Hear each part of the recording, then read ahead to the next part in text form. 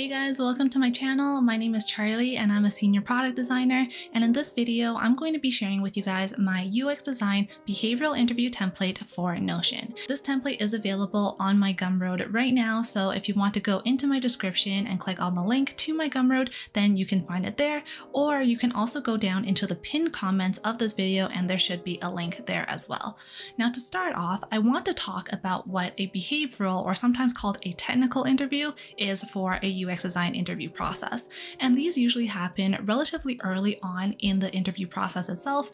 And it's one where you speak with an interviewer and they ask you a bunch of different questions, and you in return need to give different scenarios where you've encountered the question or the situation that they're asking about. Now, sometimes it can be called a technical interview, and I find that really kind of silly because, don't worry, you're not going to be asked to mock up something in Figma just on the spot or something. That's honestly really weird, but they can still be quite anxiety inducing. For me, I find these interviews to be quite difficult and pretty nerve-wracking as well, because it is not just during a behavioral interview that some of these questions will be asked, but anytime your future coworkers or your future managers can ask you a question to kind of see how you would act in a certain situation, meaning that you always have to be prepared, and that is a little bit nerve-wracking. I always used to find these interviews to be quite difficult because you know how they teach you that whole STAR method thing, and then I would try to write out all of the answers to every single question I can think of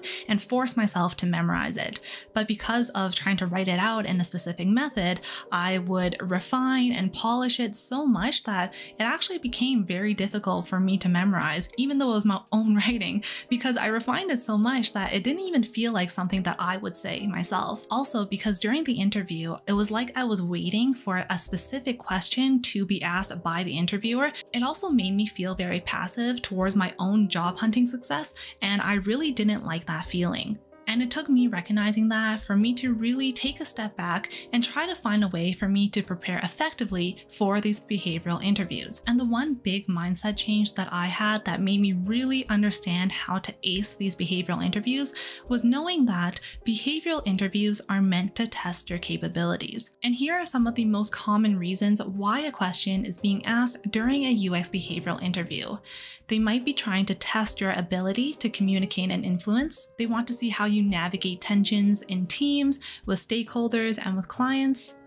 They want to see if you can collaborate with others, if you can prioritize and respond to change, and finding out how you deal with ambiguity. So here is my UX design behavioral interview template that you can find on my Gumroad.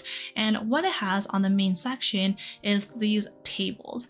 And for each of these tables, they are separated by the company that you worked in. And I like to start with my most recent company at the top and then going backwards and on the way down. So kind of like how you would structure a resume or your LinkedIn profile. And other than the company name, we also have an item. And the first two are examples. So these are real examples that I use and how I answer certain questions that I'm asked in an interview. I'm going to click on the first one, which is multilingual online form, which is a scenario that I ran into a few years ago when I was just starting off as a senior product designer. So it opens up and I have it set to the side view, but of course, when you download it and add it to your own Notion, then you can change it to whatever you want to. So I'm going to open this page so you can see how it's actually structured.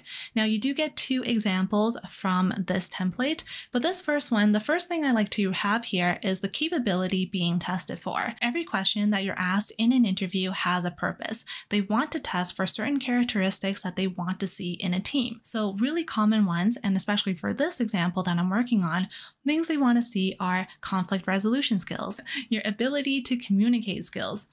How are you when it comes to collaboration? And do you take any opportunities or initiatives? So these are really common traits that you want to see in a designer that you end up hiring. And then here's a scenario which I'm talking about. In this example, this is when I get a question like, tell me about a time you had conflicting feedback from stakeholders. Now, this is a really common question that I see, especially as I get further and further along doing more senior and lead product design interviews. They want to see how you manage different groups of people and if you can influence and also negotiate or collaborate with them. Now these three toggles you can open up, and these are really the three things that I feel like you need to hit during an answer for one of these questions. Now, because this is an example, I couldn't just leave you guys with a few bullet points, so I actually wrote out my whole spoken response to this question.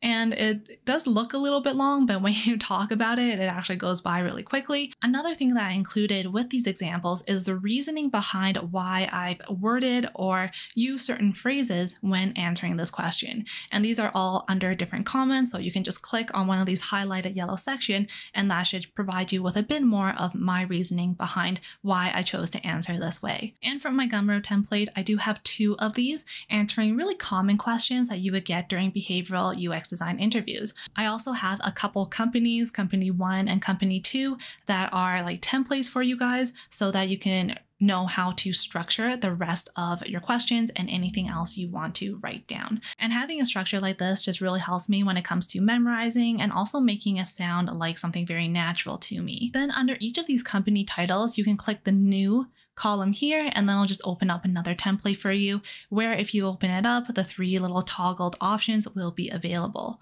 And I ended up naming these different pages with a default name of project / feature / person, because that's how I tend to write it, like a specific feature that I worked on, a specific project that I work on, or sometimes even like a situation working with another individual in my company. The next column over has all of the questions and how they would typically be phrased when you are doing a UX design behavioral interview. I have over 20 of the most common questions that I've ever been asked during these interviews, and next to it you have all of the different capabilities that is actually being tested for. Now, I put these because I feel like it's really important to kind of center and ground how you choose to respond to each of these questions, because it's by keeping these in mind that you're able to truly answer the question that they're asking. So that really covers the bulk of the tables in the template. Another thing I ended up including were keywords. Now, these are words that you can kind of sneak in to any of your interviews, whether it's behavioral, your whiteboarding interviews, your culture interviews, anything like that. But these are keywords that you can include that companies really like to hear and something that they're looking for. I included a few here that are my favorites, and I also included a tip on how you can find more. Now, one thing I will say is to be careful not to jam all of them into one single answer at risk of sounding like an AI robot or really just like inauthentic or anything like that. Really try to use your best judgment here. And of course, I also included questions that you should ask your interviewer at the end of an interview. Typically, when it comes to behavioral interviews, you're most likely going to be talking to an actual designer or a design manager that you're going to be sharing or working with on a team. So you can ask more design-focused questions. And I included some of my favorites here. Usually you want to pick about 2 or 3, really kind of just depends on which ones you feel like you need the answer to and which ones you want to prioritize. One tip that I will give you when it comes to asking questions at the end of an interview is to make sure that you finish off with a very softball, positive question so that you can leave with a very positive and lighthearted, happy kind of note. One of my favorite questions to ask at the end of an interview is, what is the most recent success that you've celebrated with your team? Something that should be really easy to answer for a manager or a designer. Plus, it also tells you what kind of project they just wrapped up. Do they have a cool down period or a little bit of a celebration? Or is it just like go, go, go?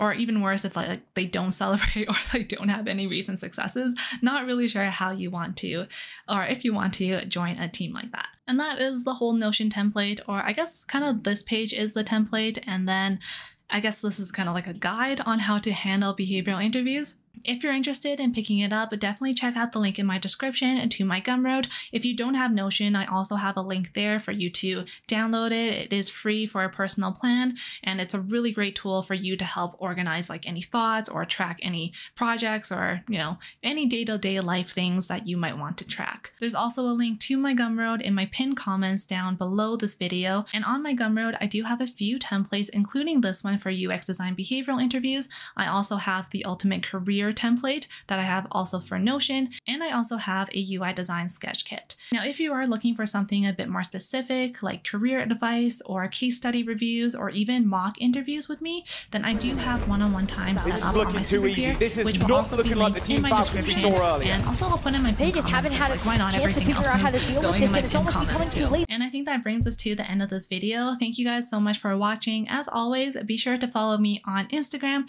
and TikTok, and also if you want want to join my UI design process live streams on Twitch, then definitely check me out there. All the links are in my description.